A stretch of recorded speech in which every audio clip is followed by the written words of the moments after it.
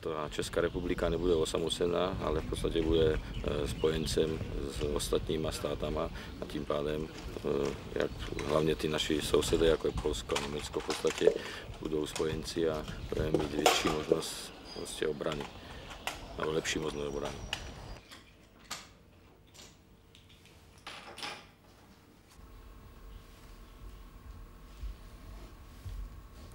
For us, is not only the question of security and risk. For us, it's also the question of values and responsibilities. We've got the same values as the NATO has, and we would like to take part in protection of this value and to share the responsibilities.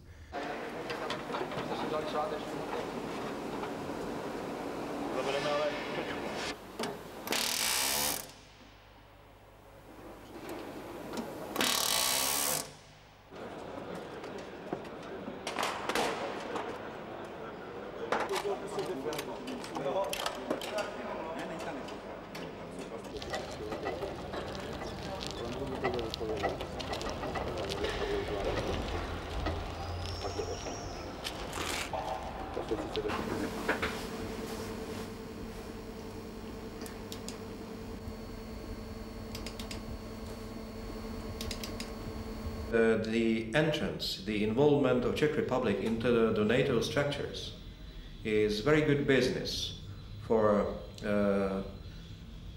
corporations like Rockwell, McDonnell Douglas and others producers of weapons.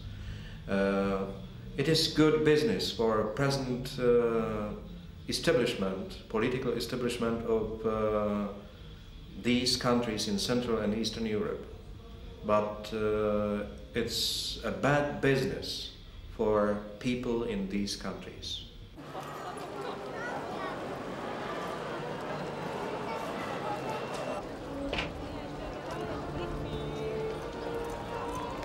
No, protože to je taková, já bych řekl, základní struktura, která tady víceméně v té obraně funguje, no tak jako proč ne, že jo?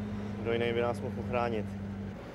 Myslím si, že je to zase další krok k tomu, abychom se přiblížili spíš k tomu západu než východu. No. To je asi tak všechno, co k tomu můžu říct. Kaprala, berím query.